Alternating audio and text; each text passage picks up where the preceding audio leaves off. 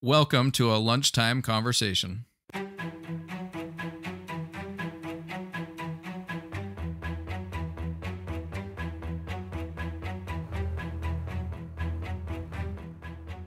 What is the biggest animal you could kill with your bare hands?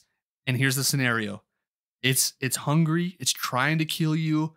It's not a tame animal. What's the biggest thing you could fight? So it's almost self-defense. Yeah. Almost a self-defense. But it's just all you have is your body to fight it. It has all its primal natures trying to come get you. Do I have shoes on? Sure. Okay. But it's bare hand, no tools.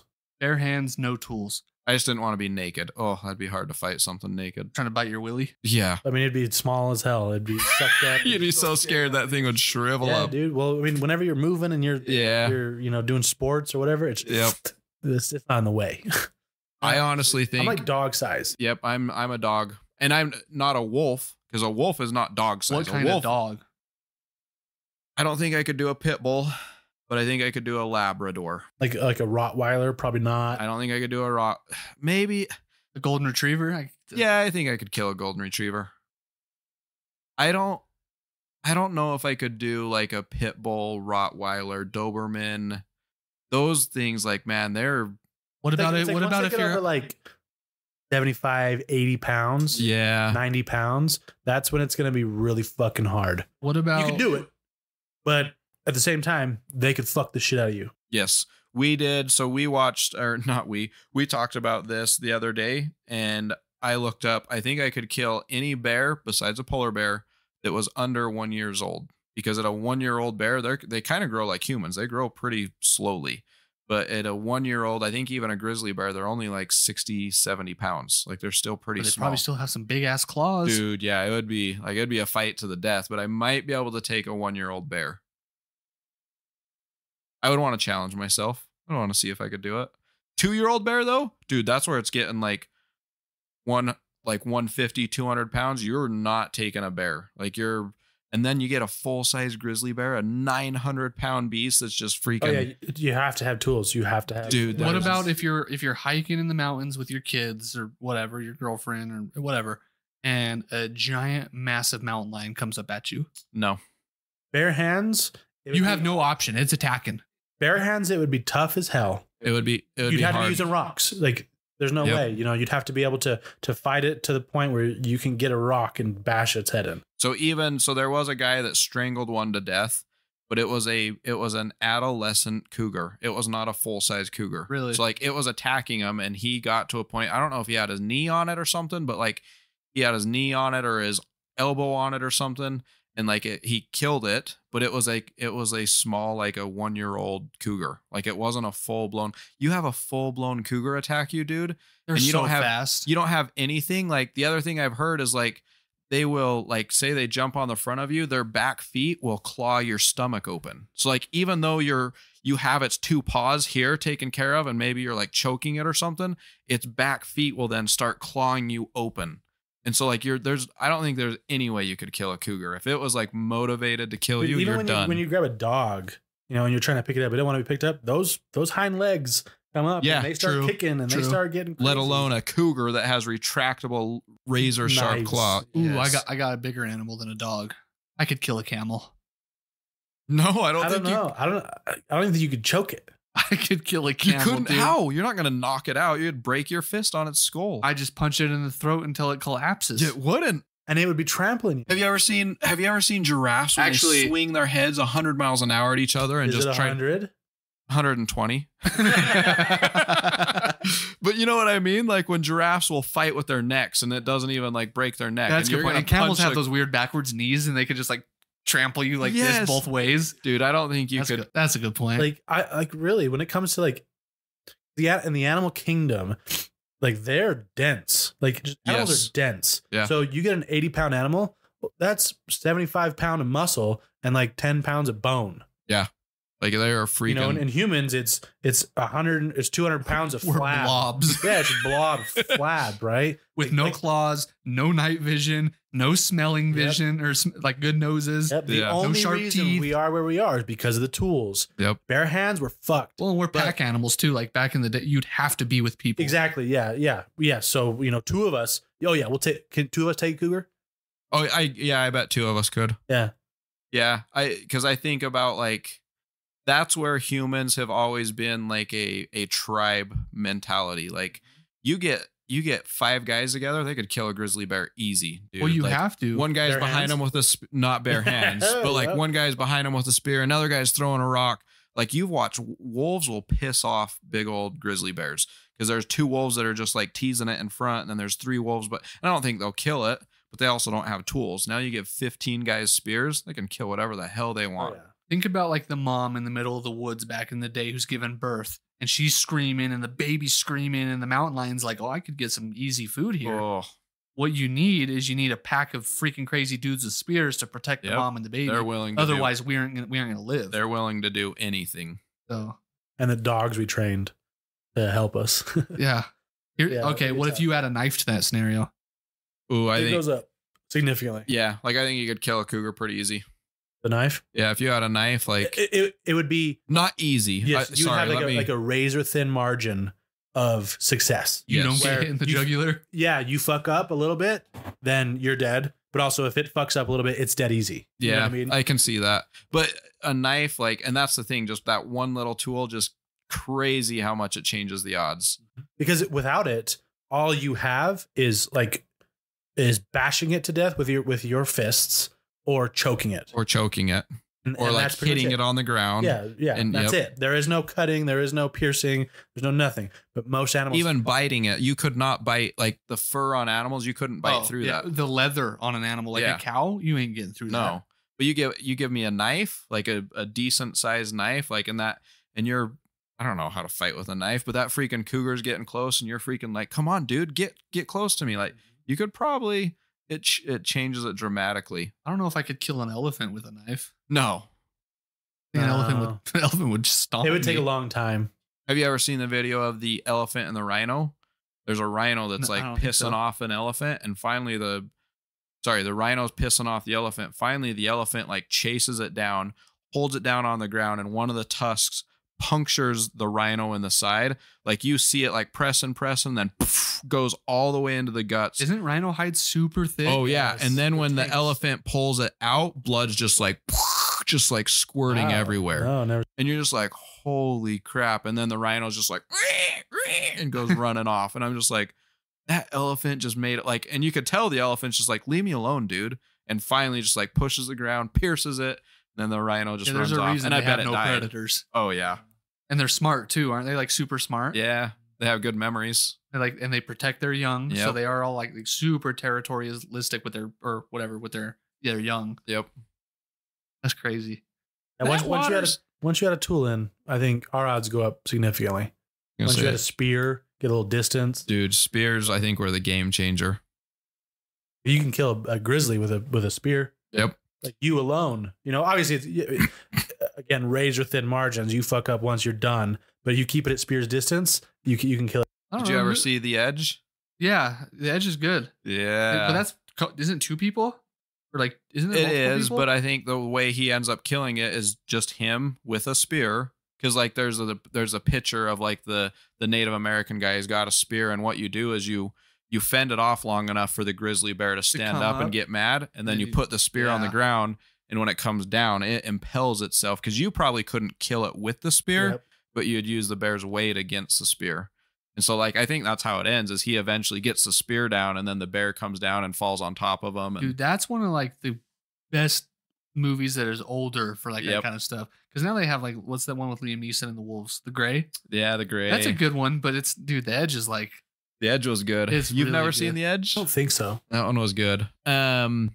There was another bear one with Leonardo DiCaprio. that's what I was gonna say. Is he even had a gun and a knife, but it was based on a true story, I know. and he still couldn't kill the bear until he was pretty much dead. What was that one called? Shoot, that's a recent one too. But he gets mauled by a grizzly bear, and that's probably the best scene as far as like I think that's what it, It was would like be a like. 10-minute attack. He gets like thrown and chucked, and he's just trying to play dead, and it's biting on his skull, and it's just ripping him to shreds. And because that is like the I think- Revenant. Yeah, the Revenant. That was, and then they thought, so they come back and they find him. The true story is they come back, they find him. They're like, dude, he's not gonna make it. Like he's Yeah. dead. Like even if we try to get him off, so just leave him. And they leave him, and eventually he like crawls out of the pit and freaking finds a Native American tribe. They help him get better, and then he gets back to civilization. But that was a good movie. That was really That good. was an awesome movie. And he had a knife and he stabbed it a bunch. Oh, and he yeah. had a gun at first where he was like shooting it. Yep. And Yeah, I don't know if you could fight a full blown grizzly with a knife. no, I don't You're think it'd gonna make a knife. difference at all. Even a Spear, maybe, even a 9mm handgun, you have to go like high caliber handguns with like grizzly bears. Yeah. Like it has to be Or some. shoot him in the face. Yeah, well, I even don't a think they 9mm. care, dude. Like I think that's what they've said about grizzly bears is sometimes it won't puncture the skull. Like that's how thick their skull is. Like you would have to shoot it like 5 times. Like, and you think about this thing, it's running at you like Exactly, this, yeah. and the head's going like this, and then it jumps on you, and you get like 5 shots in it, and it just hits its blubber. So then it seals up the wound so it doesn't bleed to death, and it freaking just does whatever it wants. Yeah, that's the other crazy thing. How big are full grown grizzly bears? Like 900, 1,000 Huge. pounds. How Size of the fast are room. they? They can run like 40 30 miles miles an hour. Why are we 150-pound blobs and we're moving at 7 miles an hour? What the hell is I run this? as fast as I can. I hit 10 miles an hour. Like, ow, ow, ow. That's why we were tribes, man. We were not lone creatures. The fact that we exist But we could is run insane. the bear down.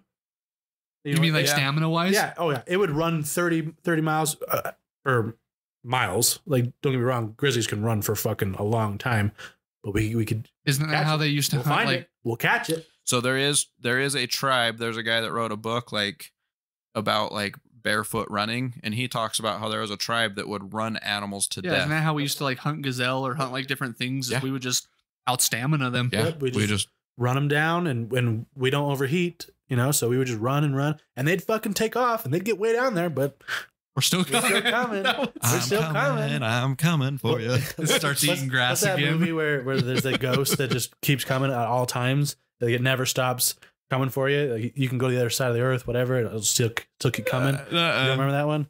I think it's like it's the ghost was like a metaphor for like a sexually transmitted disease or something. I don't know. Right? But it just keeps coming until it kills you, and then it transfers when you have sex. Then the ghost will then come after that other person. But that was the thing was it was always coming for you. Oh, that's a recent movie. Yeah, within the last like 5, Yeah, 10 years. That's a good. I know what movie you're talking about. That's a good movie. But it was very similar, like You just keep get running. chasing. It doesn't matter. We'll catch you.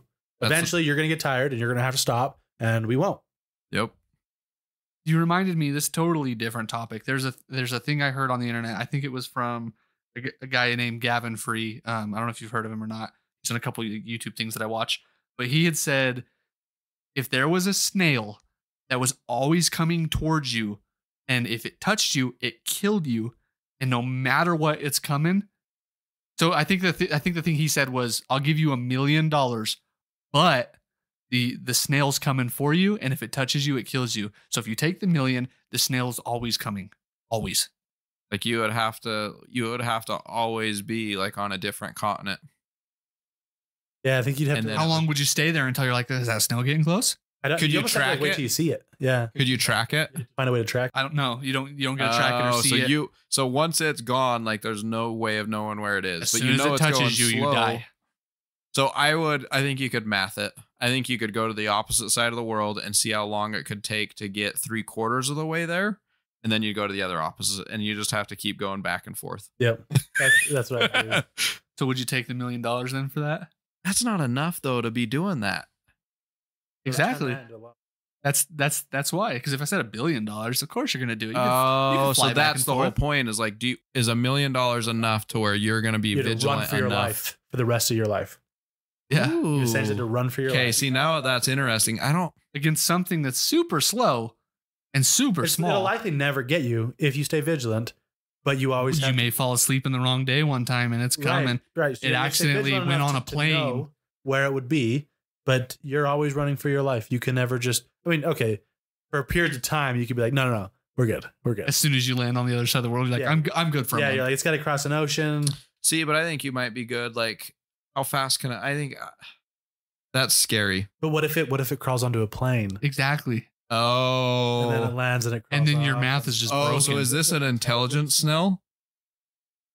You're doing it for your whole life, so maybe it's maybe not an intelligent snail. Like but what it if can't type onto like Uber Eats to get on your No, food, no, but no. like, but it can accidentally get on the ship? but it can But accidentally. also, as soon as you see it, you're like, ah, fuck. What if you Well, don't see it? We got And you're about 5 sleeping. minutes, and then I gotta get out of here. Yeah, well, if Oh, you're it's sleeping, like over there, and it's like coming this way. It's like, guys, podcast is over. I gotta go. you're partying, you black out drunk, And then it just crawls up on you. and you're done. Yeah, a million, maybe not enough. I would want more. 10 million, You do it for 10? 100, maybe 100 million, maybe. I'd do it for 10 million. Yeah, I'd do it for 10. Nothing less. Because you can get a plane ticket across the world for like $800. Yeah, Yeah. But then you gotta stay there for a while. You got to stay there for a while because Yeah. that's going to come for you. You just live 2 lives, one on one side of the world, one on the other. Yeah, 10 million would be enough. Unless it knew that my family's in this And location. It's holding like, them. it's just like, I'm just going to stay here. You'll come back. Yeah, I was gonna say it's like in your jacket that's hung up in the closet, and you go to put it on, and you're like, oh, But I would assume that's always like beelining it. it is. Yes. It's always If it's trying to always- take the shortest line to you. If it's always just beelining it, then I'm like, okay, that's easy because then you don't have to like check your pockets or anything. It's just always coming straight. But what if you forget where it was when you last saw it, or you forget where it's even at because you can't track it? It would be kind of fun though, because you could be like, okay, well, we're going to go to New York and we're going to be there for 3 weeks. And then we're going to go to Hawaii. So now it's going to head back that way. Now we're going to go to Tokyo. We're going to be there for a month. Yeah, months. It's only traveling like a quarter of a mile Snail's per pace. hour. Yeah. Not Yep. even, yeah. But So- always.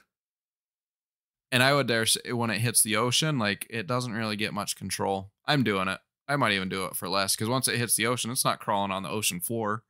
But it's going a long ways Yeah. down there. It's swimming Yeah. though. It's trying to get to It's you. not swimming. Like the float currents are swimming. sitting here and then it's swimming against the Yeah, current. Easy. I'd do it 100,000. Yeah.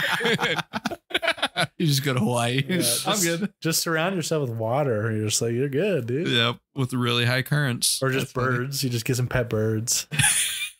I'll have to send you guys the video so you can watch them talk about it, but it's hilarious. Nice. All right. That's all I got. Good stuff. Short little episode. Hope it was fun. Peace. Bye.